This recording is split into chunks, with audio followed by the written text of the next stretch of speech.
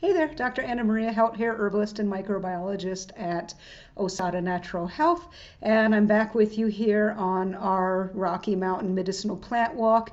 These were videos that I shot in, I guess, mid-May and then I believe early July of this year, 2021, in the San Juan Mountain Range of the Rockies, in some of my favorite areas to introduce people to our high elevation medicinal plants. And so part one and part two of this series focused on some plants at about 9,000 feet elevation that were very early on in their growth stage, so that you can see them when they're young and in some cases before they're blooming. It's an important way to be able to identify plants when they're young, when they're blooming, and maybe more easily recognizable, but also later on in the season. It's good to look at them at different times of the year.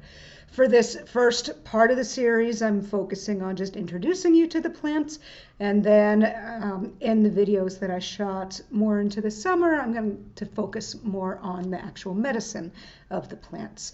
So we've been looking at stuff in a riparian zone at about 9,000 or so feet in elevation, and now I'm going to bump it up to about 10,000 plus feet in elevation, still in mid-May or so. So thanks for tuning in. I'm a week out of surgery and back at it. So here we go. So I'm at about 10,000 feet now here in the San Juan Mountains, and have come across some Usnea barbata. Usnea, old man's beard, one of the multiple lichens called old man's beards. Here you go. One of the ways to know you've got the right species is to grab it and gently pull one of these strands apart, and there will be a rubber band-like thing in the middle, almost like elastic. Now, the Usnea we're looking at here is a little old and dried out, so if I were to do that, it would just snap, and you wouldn't really see that rubber bandy thing. So it's two-layered medicine. The green outside part is more antibacterial, and the white inside part is a little bit more immune stimulating. And some recent research has come out actually talking about lichens like this, which are algae and a fungi living in cahoots together. It turns out that there may actually be two different species of fungi that are in a lichen along with the algae, so it's a bigger party than we initially thought. And while I said I wasn't going to really get into medicinal uses on this very early foray, this is a great botanical for stubborn infections, stubborn bacterial infections, fungal infections. This commonly finds its way into urinary tract formulas for UTIs, but you can use it for infections elsewhere in the body as well as on the body. And some people will make tea out of this, and you will get some of the medicine with tea, but the strong antibacterial compounds are actually not super water soluble. So I'll actually do a double extract of this. So I will make a tea out of it and combine it with a tincture to try to get all of the medicine. So that's Usnea. Believe it or not, this slope in just probably a few weeks is going to be covered with plants. And we're going to look kind of into the sun a little bit here. It'll be washed out, but this is going to be full of larkspur. There might even be some monkhood that shows up, and mullein, and corn lily, and all kinds of other plants in a profuse bloom. But we're a little early. It's mid-May, so it's a bit early in the year. This is up in La Plata Canyon still. Around, I'm estimating 10,000 feet. You can still see that there's some snow out there. But I'm going to be back here in a few weeks to show you the difference. Because we're at such a high elevation, stuff up here has to really grow and bloom and get its shit done fast. There's a mullein right there, just getting going. There's a short growing season here. The snow right here on this particular slope just went away within the past couple of weeks. So the plants have to get growing and reproduce before more snow hits sometime, often later in the summer, sometimes a little later than that, into the fall. You never know once you start getting up into this elevation here. But yep, high elevation plants. Here is another beautiful pedicularis plant. This time we're over in La Plata Canyon, about 10,000-ish feet or so. I'm not sure which species this is yet. You can see last year's stalk growing up here. This is a perennial plant. Dara Seville talks a lot about this plant. It is one of my favorite medicines. Where she is down in the Albuquerque area, it's starting to go away. They are right on the edge of where climatic changes and dryness and the drought are becoming more obvious. It's still pretty plentiful here in the San Juan Mountains, but you know, we're keeping an eye on it. This is a great pain relieving med, especially when we're talking about injuries and arthritis, also tense muscles. I like to smoke it, small amounts, for mood. I find it very comforting. I find it great heart medicine, emotionally speaking. And Dara actually pointed out once when I mentioned that you know, it is a muscle relaxer, so not perhaps so surprising that it has an influence on the heart, which is after all a muscle. And this is one that can have unpredictable effects for some people. I don't know if I could go as far as calling it psychoactive effects, but I gave some extract to a friend of mine who is about twice my size and was in a motorcycle accident and is hurting.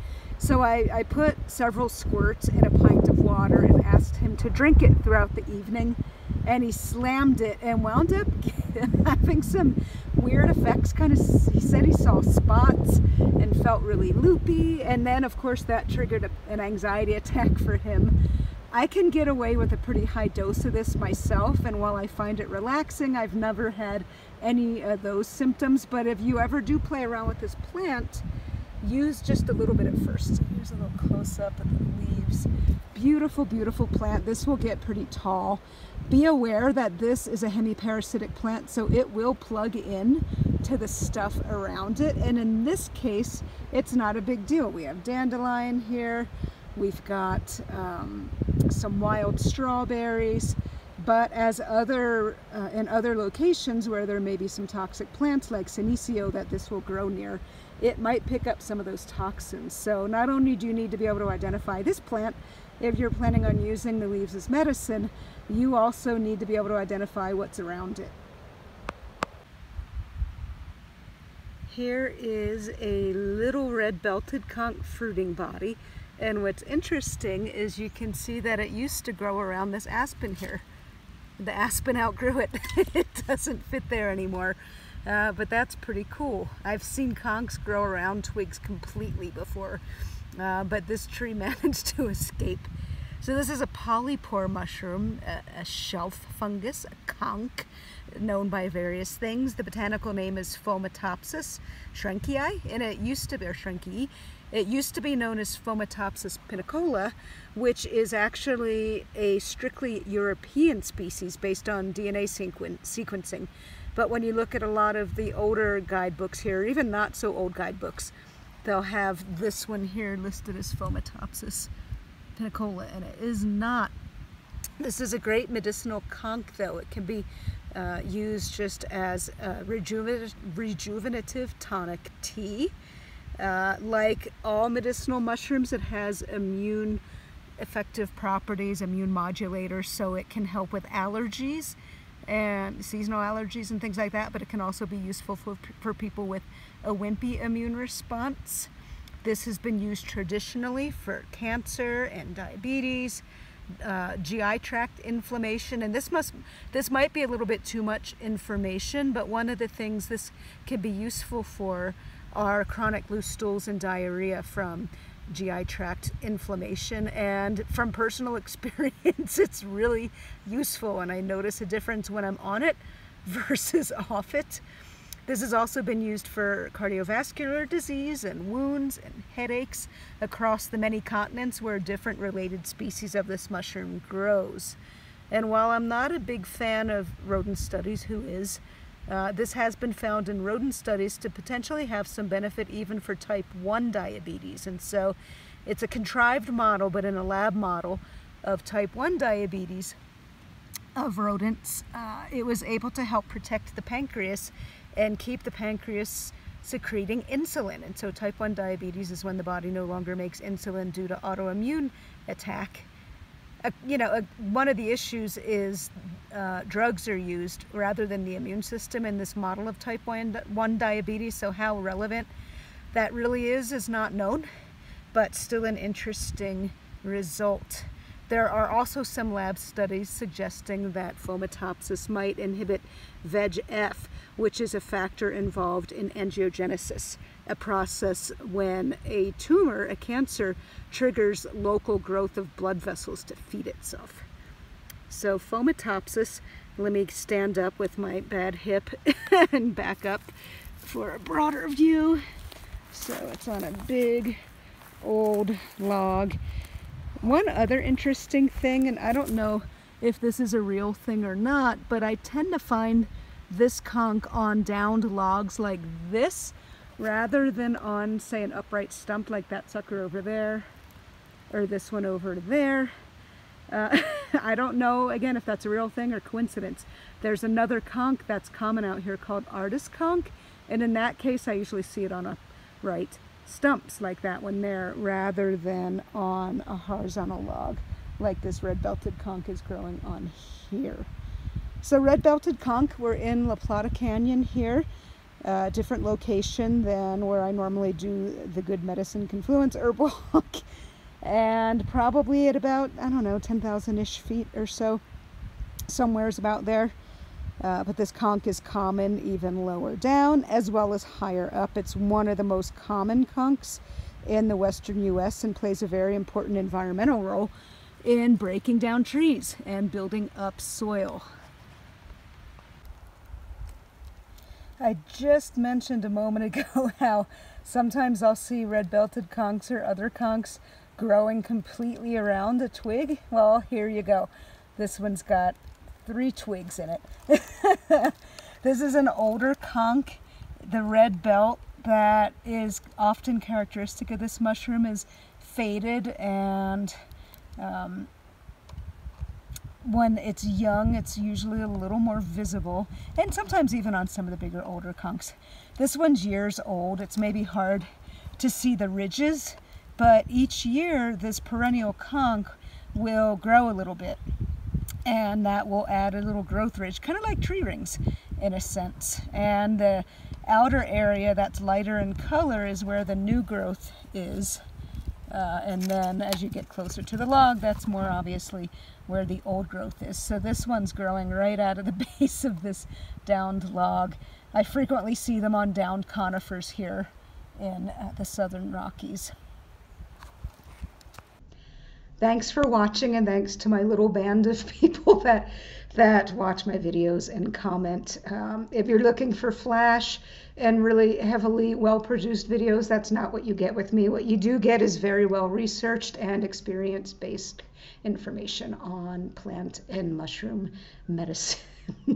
Without a theme song, but maybe one of these days I'll put a theme song to this. Anyway, thanks for watching. Stay tuned. The next videos coming up in this series on our Rocky Mountain Plant Walk will then be looking at plants a little bit further along in their growth stage, their development, and we'll be getting into the medicine of those plants, what they do, what we use them for, how they benefit us.